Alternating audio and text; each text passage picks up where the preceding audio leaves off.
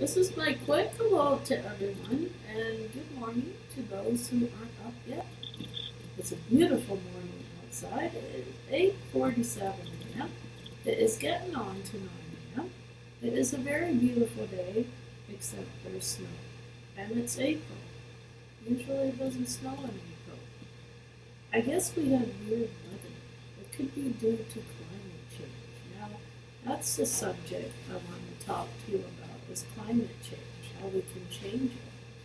We could always clean our environment up and make it neat for people, who like to clean their environment up. On the news front today, Diomed 081 won.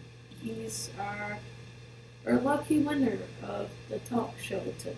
Diomed 081, come claim your prize. You just won a hotel.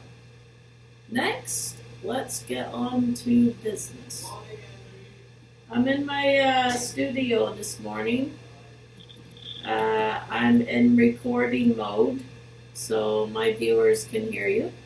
That was my dad wishing everyone a good morning. So wish him good morning.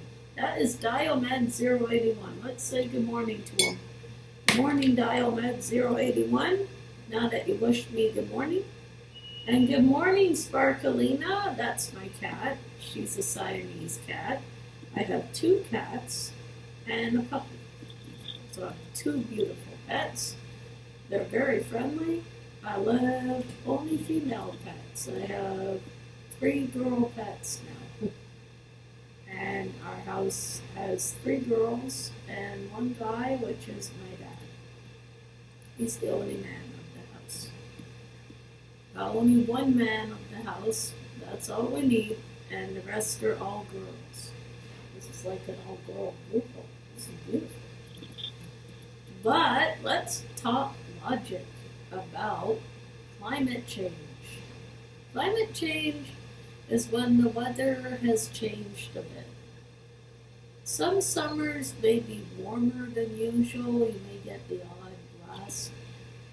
How do we prevent weather from causing forest fires and that? How will we prevent forest fires?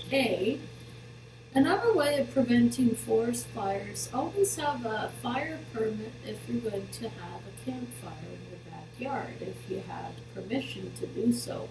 But if there's been forest fires, I wouldn't bother with campfires in the backyard unless you have a fire permit. And always you need a fire permit from the city. That's what me and my dad use if we have one. But since the weather's been a little off and, with global warming, I don't think it's that safe. I'm not sure. But I heard something about too much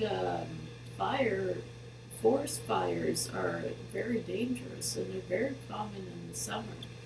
I don't know much. I read about them on the news sometimes. Yeah, we're talking about climate change.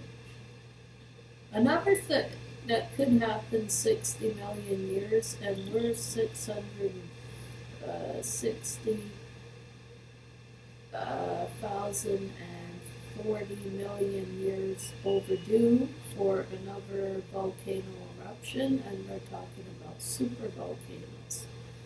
The most threat of a supervolcano would be the Yellowstone Park Super Volcano.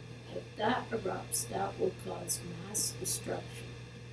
A long time ago, there was a village called Pompeii, and about 2 million people died in the village of Pompeii because of a volcano eruption. We would have no way of stopping this super volcano, the Yellowstone volcano. There is no way to stop. It sits on a big rock of sleeping ground, and it's huge. And if that thing erupts, and one day it's going to blow, and one day we're going to have to do nothing about it, because scientists say when the Yellowstone volcano erupts, there is no way of stopping it. We can't control it. We have no control over it, so it will control us if that happens. We hope not. So for those of you out there, have a nice Sunday and enjoy the day.